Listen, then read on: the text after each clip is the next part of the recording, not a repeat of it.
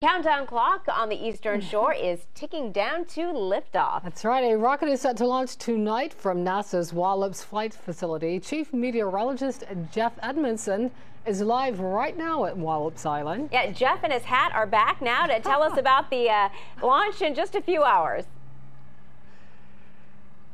Yeah, just a few hours away. And this launch, well, we're all going to be excited to see the Antares rocket lift off from Pad 0A coming up at 8:31 tonight. The capsule is the important part of what is going up on this rocket. The capsule is the thing that holds all of the supplies and all of the science on board, and each capsule is named after astronaut. This capsule is named after NASA astronaut Dr. Laurel Clark. During her first and only space flight aboard the Space Shuttle Columbia, Dr. Clark and the rest of the crew sadly did lose their lives upon re-entry into Earth's atmosphere. And if you remember back then, about 20 years ago, that was when that foam tile caused that damage there. So very sad, but it's great to see that they can bring her back to that.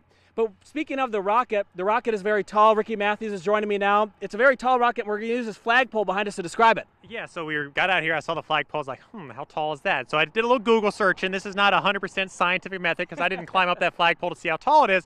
But typically, Google tells me they're around 20 to 25 feet. The rocket, 139 feet, Jeff. So that's about 5.5 of these flagpoles stacked on top of each other. So that kind of gives you a little perspective of how tall this rocket is, and the capsule sitting on top there carrying all the important cargo to the ISS. 8:31 the launch tonight. The weather looks great. Should not have any issues. 80% go. We're looking around here, and we're looking for any cumulus clouds. Don't see any right now over the launch pad, and that's great because that's the biggest concern. One of those clouds drifting over the pad and not allowing them to launch. If you live in Eastern Virginia, you live in Hampton Roads, you live in Eastern North Carolina, you should have a nice view of this launch tonight, anywhere between around 10 seconds all the way up to around 30 seconds if you're on the Eastern Shore into the Hampton Roads area, and then a little bit longer if you're inland a little bit before you see the little orange streak going up the sky. And this is your first time seeing an Antares rocket up close tonight. You've seen them from afar. I have seen them from afar, but this should be exciting because you can hear it. So we're excited to see that later. Yes, so this will be again coming up in a couple of hours from now. It's about 4:36 right now or so. So we're about 4 hours away. Back to you. Looking forward to your coverage. All right, thanks guys.